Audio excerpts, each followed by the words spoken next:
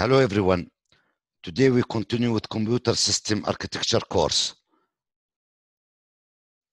In the last 3 videos we discussed register transfer language, register transfer, bus and memory transfers, arithmetic macro operations, logic macro operations, and shift macro operations. Today we move to arithmetic logic shift unit. Arithmetic and logic unit, ALU, is part of the CPU, Central Processing Unit.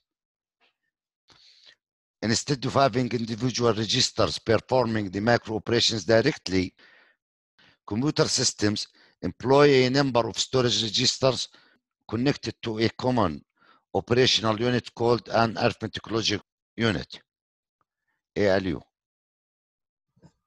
To perform a macro operation, the contents of specified registers are placed in the inputs of the common ALU. The ALU performs an operation, and the result of the operation is then transferred to a destination register. So instead of performing the operations directly on registers, register contents are transferred, for example, through a bus to the ALU. In the ALU, the operation is performed, and the result is transferred back to the destination register. The ALU is a combinational circuit so that the entire register transfer operation from the source registers through the ALU and into the destination register can be performed during one clock pulse period. The shift macro operations are often performed in a separate unit, but sometimes the shift units made part of the ALU. In the previous videos, I explained the arithmetic circuit that works according to the following function table. A quick revision of this circuit: we have 4 full adders. To each full adder, the bits from the operand A are applied, and to the second input of the full adder, either BI or not BI, or constant 0 or constant 1.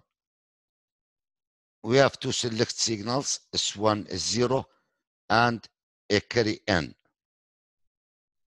On 0, 0 select, BI is applied to the max. If carry N is 0, then we have add operation, and if carry N is 1, we have add with carry. On 0, 1 select, here not BI is applied. So if carry N is 0, then the outputs are subtract with borrow. And if carry N is 1, then we have subtract, since we are adding A to the 2's complement of B.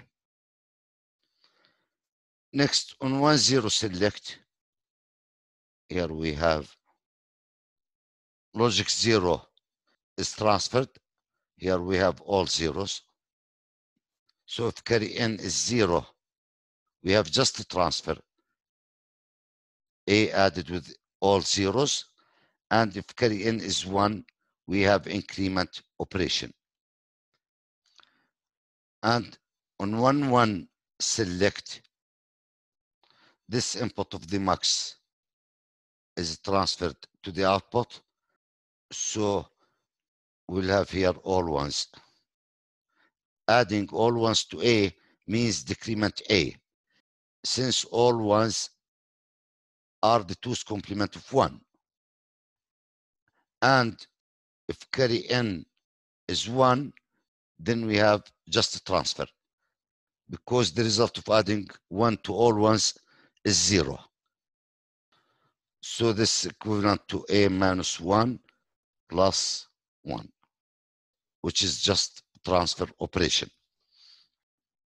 Also, in the previous videos, I explained the hardware implementation of logic functions. We have here one stage of logic circuit used to implement 4 logic operations, and, or, exclusive or, and not, according to the given function table.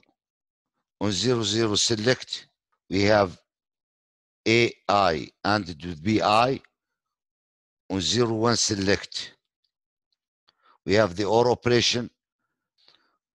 On 10, exclusive OR, and on 11, complement A. Again, this is one stage of logic circuit, and it should be repeated n times, where n is the size of the register. Now, using these two circuits, one stage of arithmetic circuit and one stage of logic circuit, we can design a one stage of an arithmetic logic shift unit. Inputs AI and BI are applied to both the arithmetic and logic units. Here, a particular operation is selected with the select lines S0, S1.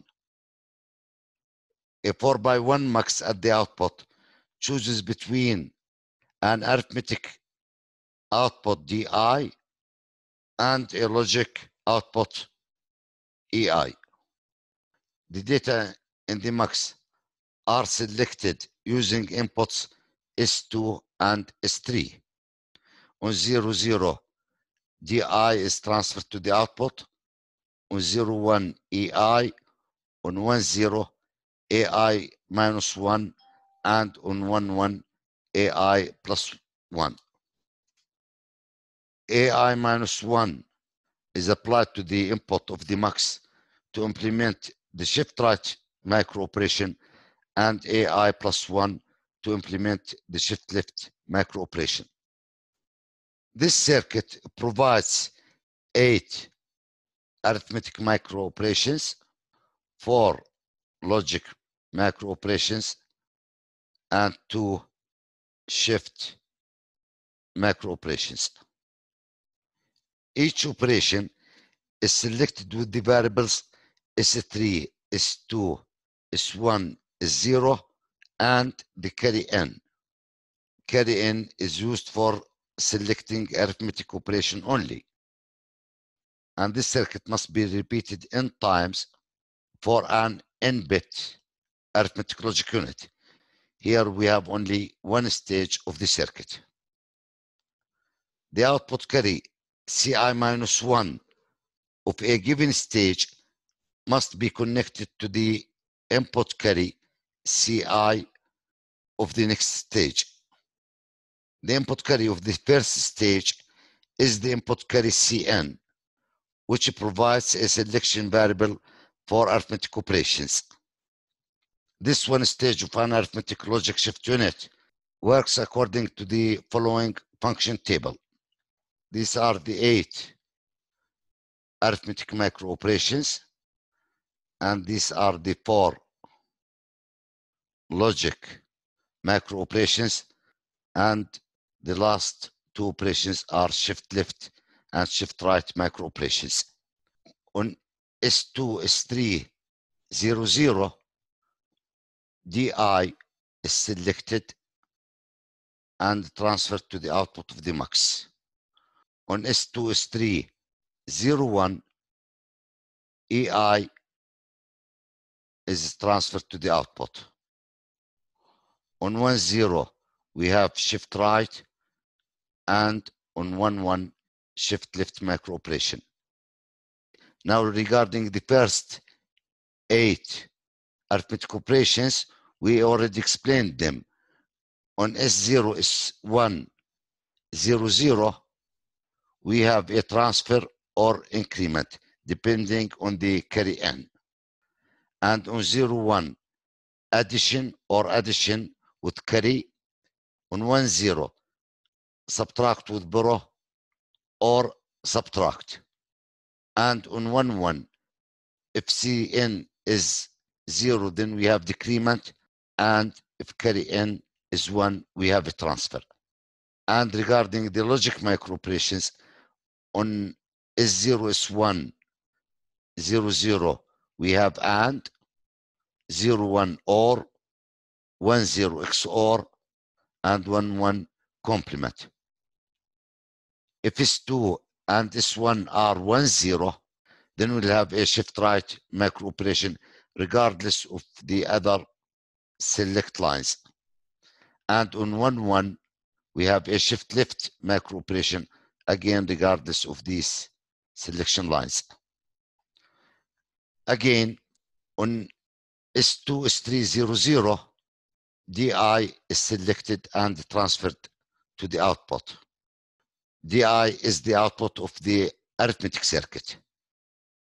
It is equals to A if these bits are 0 and the carry in 0, or increment if the carry in is 1. Here we have it. 0 1 here, if carry in is 0, then we'll have here A added with B, and if carry in is 1, A added with B with 1, which is add with carry. On 1 0 here, we'll have either subtract with borrow or subtract. On 1 1, decrement or transfer. On S3 S2 0 1, the max transfers the EI to the output, and EI comes from the logic circuit. It is equals to A and B on S1 is 0 0 0, or A or B on 0 1, A exclusive or B on 1 0, and complement of A on 1 1. You can note from the circuit and from the function table that carry in is used to select arithmetic macro operation and has nothing to do with logic or shift macro operations. If we have n-bit register, this stage should be repeated n times. The select lines come from the control unit, bits AI, BI from the registers where they are stored, AI -1, I +1 as well, and the result is transferred to the destination register. In this chapter, we have one remaining item, hardware description languages. For today, that's all. Thank you.